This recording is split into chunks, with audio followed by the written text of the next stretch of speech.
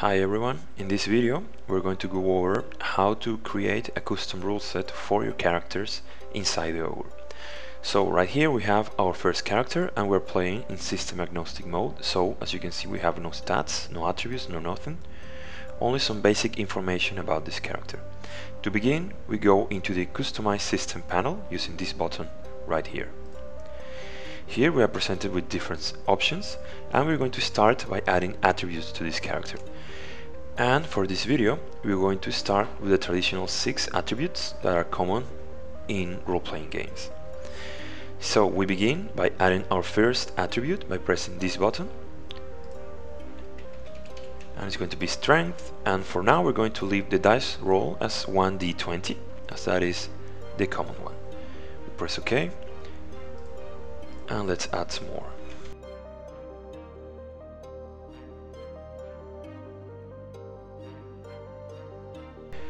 With that we can go back to our character panel. We can do that with the arrow right here or by pressing on the character portrait. As you can see, we now have our 6 attributes. If we press on any of them you can change the value. So let's say we start with 2 strength. I'm going to fill all this. Okay, now that those are filled, let's see how they work. Again, you press on the attribute and you have the roll button down here. If you roll, you can see our dice, we can see our value, we got a 17. Now you can choose the resolution mechanic. To do that, you go again into the menu, again into attributes, and you see these options down here, resolution mechanics. So let's say that we use this one, which is roll over a default value. So let's say that our value is 12. And furthermore, you can also choose if you want to have advantage or disadvantage when rolling. Let's toggle both of them so you see how they work. And now let's go back. Now we go back to strength, and you see that here you have your target number, which the default is 12, and you also have these buttons right here, disadvantage and advantage. Let's do a regular roll for now. And you see the dice, you see the strength, you see the bonus, and it has to beat the 12, so we got a 16, it's a success. Let's try again. Now you can change the target number, and let's say we roll with disadvantage. See, we roll 2 dice, and since it's a disadvantage the program eliminates the higher one and we're left with this. If you go back, see that the target number switches back to default, so you don't have to worry about that every time you change it. And you can also add a bonus, so now let's roll with advantage and it cancels the lower value, and we have our dice, our dex, and the bonus for that roll, and it's a success. You can try different kinds of systems, not only 1d20. And let's say we're doing something different. Let's say it's a roll under mechanics. So we're going to be rolling under the attribute. This is common in 1d100 games, so let's use strength to illustrate this. In this case we're going to change the dice to 1d100. Alright, we go back, and now of course let's say your strength is something like 45, and now we roll, and see we roll a 25 and we roll under a stat which was 45, and it's a success. Let's do it one more time with disadvantage. So now we roll an 84 and it's over the 45, so it's a failure, and that's how it works for roll under mechanics. Alright, now let's talk about skills, and what we're going to do is we're going to add skills similar to the game World Without Numbers, which are 2d6. Let's start with, let's say, melee skill, and in that system we use a 2d6, if I'm not mistaken, to roll for skills, which is also similar to Traveler. Now let's say ranged,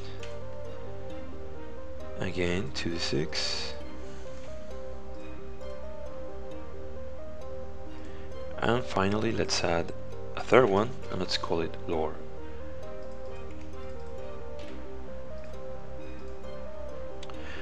Alright, again we have 3 possible resolution mechanics. Let's pick this one, which is roll over, and let's say we have to roll 8 or more. So if we go back we can see that now we have this panel right here, which is called skills, and if you press on one of them you can increase them. Let's say we have 2 lore, let's say we have 1 melee and 0 ranged. So if we press and we roll, now we see our dice, and pretty similar to what we had before. If we go back into the panel and we check the lore skill, let's edit it, see that you can link an attribute, as in most systems your attributes can add a bonus to your skill checks. So let's say that lore has to do with intelligence, and let's say that melee has to do with strength. Now let's go back, and now if we roll lore, we can see that now we have the attribute intelligence plus the 2 from the skill. So let's roll, and we have lore plus intelligence, and we roll over 7, so it's a success. Again, you can also enable advantages and disadvantages for the skills, of course, and it works the same way. Also, you can change the attribute you're going to roll. Let's say that instead of strength we roll with dexterity, and let's say we roll with advantage. So that, there we have it. And for skills you can also enable the roll under mechanics. Let's go to the skill panel again, and we toggle roll under. And in this case I'm going to do something similar to Mothership, in which let's say our melee is linked to our strength, and again I'm going to switch to a D100 dice because that's how it works on that system. So we go back to our character, and again let's set our strength to 45, which I changed before, and now if we click on melee, saved skill is 10, which I think is the basic in Mothership. So again we have our strength, and now if we roll, see, now we roll a 97, which is pretty bad, but the versus number is melee plus strength. So see, we're adding the 45 strength, the 10 from melee, and we have to roll under that number. That's how it works on Mothership and other similar systems. So let's try one more time with advantage, and wow, we're just rolling pretty badly here, but you can see how it works. And here we have success, so we roll a 39, which is below the 55, so success. And finally, let's talk about combat. You have this panel right here, and if we go into the customize system, we have these 3 options. Let's start with armor. In most games you have a number that you have to beat in order to be able to apply the damage. It's usually called AC. It could be armor points as well, as it's called in Knave, and so on. You can also have damage reduction. So we have the DR, and as you just saw, you can change the label to whatever you want. If we go back, we can now see these 2 values right here, AP and DR, and you just press on them and you change them so you know what your values are. Then we have the add attack button. If you press on that, we're gonna be adding a new attack. Let's say our character is wielding an axe, so let's say it's a slash attack, and let's leave it like a 1d6 for now. As you can see, we have this pretty basic. We only have damage right now, so if you press on that, you can add a bonus and you can roll, and we do 3 damage. Now let's customize that further. We go into our system, and now let's check the 2-hit mechanics. Does the attack have to hit? Yes. Once you do that, you'll see that now your combat has the 2-hit option right here. If you press, you can roll, and now let's give it a resolution mechanic. We have here the resolution mechanic, none, which is the one that we have right now. Roll over a number, which would be the AC of the opponent you're facing. Let's say that you have to roll over 8 for now. And you can also link an attribute to or a skill to the 2-hit. So let's say we are going to be linking skills. Again, you can roll with advantage or disadvantage if you enable this. So let's go back, and if you press here, you see that now we have a target number that we have to beat, and you can choose the skill that you want to use. So let's say we're using melee, and we roll. So to hit a success, we roll 18. If you want to select a default now for the skill, you edit the attack, and now you select the skill that's going to be the default. And here you can change the dice roll that you're going to use. So let's say that instead of a 1d20 we do a 2d6. And let's say that this weapon, because whatever, it has a +2 bonus to the to hit, and it has a +1 to the damage. We press OK. Now you see this reflected here. Now if we roll, you see that melee is the first one that is going to be chosen as the default. You roll, again a success, so success. Now you roll your damage, and you roll a 2 plus the 1, and it's 3 damage. Again, the attack to hit and damage value, you have more options you can choose. You can use roll under again, where you will link in attribute and skill to make it similar to the game Mothership.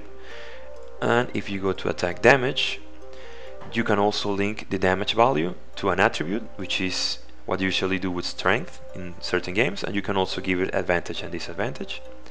So one more time, if we go to damage, see that you can link an attribute. Let's link dexterity, because strength has a 45 right now. So we roll, and it's a +3, it's a 7. And if you create another attack, see that all the options that you have toggled in the system are now, you can fill them out here as you create the new attack. Oh, one thing that I should have probably mentioned earlier, you can also add trackers to your character. For example, let's say we're going to add hit points, which is pretty common. So hit points, let's say that our max value is 8, and we want to show the max in the character sheet. So we press OK, and now we have HP right here, 0 of 8, and you can increase it. So it's very straightforward. Now let's say we also want to track, for example, wealth. So let's do wealth, and for the max value let's do something like 10,000, and we're not gonna have a max, so we press OK, and we go back, and now we have our wealth tracker that you can fill. Let's say we have 500 coins, so we have 500. That's how tracker works. And finally, let's say that you want to apply this rule set to another character. You have this export button right here, where you can give it any name you want. I'm gonna leave it like that. You press OK, and a file is downloaded.